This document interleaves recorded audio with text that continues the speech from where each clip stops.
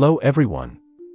Spoilers ahead, this is a story of a plane which travels back in time when World War was running. The plane mysteriously reached a past and again traveled back to its original time. Let's start the movie now. The movie starts and we see two pilots flying an airplane. Pilot announced that weather will be fine, so enjoy the flight. Passengers busy in their own stuffs. Then, the captain drinks coffee, and the co-pilot says he checked all the system. After some time, their navigation instruments shows unusual readings. The pilot orders co-pilot to check and fix the instruments. They contact the tower. They inform the tower that they are trying to fix the problem. After some time, pilot saw a huge storm ahead. 5 minutes ago, the weather was fine. This storm appeared from nowhere. Their navigation instruments were not working. Due to this, the pilot ordered all the passengers to wear seat belts. Everyone becomes scared and terrified. Their plane felt a strong turbulence as they entered the storm. The pilots had time controlling their plane. Due to strong wind, the plane rolled to come out of the storm. When they came out of the storm, everything seemed silent, everyone becomes relaxed, and surprisingly it turned night. When they were entering the storm, it was 1 hour left before sunset. The co-pilot says that, "Have we fainted?" To which the captain says that we were not fainted. Unfortunately, most of the instruments of the plane failed, only radar was functional. The pilot tried to contact tower, but there was no reply. He tried to contact radio several times, but he was not able to succeed. Meanwhile, air hostess served the passengers. Two of them asked the air hostess, "Today sun set early." The air hostess replied that it was because of the storm. They said that they were professors of history. Inside the cabin, pilots were worried. They did not see any other planes in their radar. The radar showed that they were alone. To test this, they lowered their plane, but yet they did not found any other planes. To examine the area, they decided to descend further down. The captain announced to passenger to wear seat belts.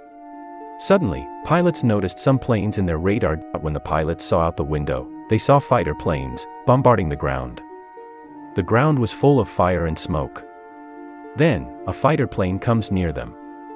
The pilots saw it, and they pulled their plane up. It seemed like a war was going on. The pilots tried to contact the control tower, but they got no reply.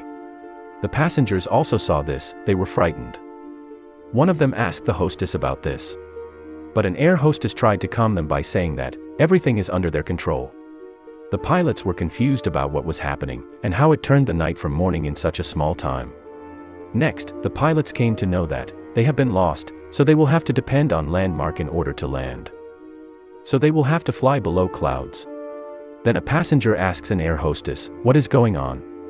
The hostess says that she had no idea. She suggests him to sit down. Next, we see two people who are looking through the windows. They were professors of history. They saw the fighter plane and tried to find out about it in their books. Then, after finding information about the fighter planes, both of them tried to reach to pilot. But an air hostess stops them. Anyhow, they reached the cabin. They informed pilots that the plane around us are fighter planes. They added, the production of these planes stopped after 1945. All the remaining planes were destroyed in the war. One of the professors said, "It seems like we have traveled back in time, to the year 1940. The pilots was confused by their talks, so they said them to leave. The captain said to them that he gives him some time to prove this. He also said, "Meanwhile, do not disclose this to any other passenger." The pilots remained confused. Meanwhile, they become successful in contacting an army officer on the radio. The army officer asks for the plane identification, and becomes confused when he heard about its model. The pilots asked the army officer about the current date. The army said that it is June 17, 1940. The pilots become surprised on knowing the date. After this, they became sure that they have done time travel to past. In fact, they have traveled 75 years back in time. The pilots called the two professors. The professors say that due to weather changes the whole plane did time travel. The pilot gives them the radio. The professor knew all the events of the war. So they informs the army officer that a huge ship will sink today. The army officer reports this to his senior. The professor said to the captain, "We are not from this time, so we should return to our time as soon as possible." It is more challenging for us to save our life because the world war is going on. Meanwhile, a passenger heard all of this, and he told this to all the passengers, but no one believed him. Meanwhile, we see two soldiers, who order all of the passengers to sit in their seats. They didn't want them to create chaos. Next, the pilots again contact the army officer. The officer said that the information that you gave was correct. It helped us to save our officers. He says he will help them. He asks about their plane's location. But the pilots themselves did not know their location, so they turned on all of their plane's lights for identification. But due to this, fighter planes nearby saw their plane and started to fire at them. The pilots thought that the fighter plane had old technology and will not be able to change their direction fast. Using this as an advantage, the captain lowered his plane close to the ground. But before his plane touched the ground, he made it move up. But the fighter planes which were chasing them could not fly high in a short amount of time and they crashed. But the problem is not over for the pilots because they have very little fuel. Meanwhile, two fighter planes chase them and shoots at them. This attack broke window of the pilot cabin and co-pilot was hurt inside of his abdomen. This attack also damaged landing gear. Air hostess found the first aid and treated his wound.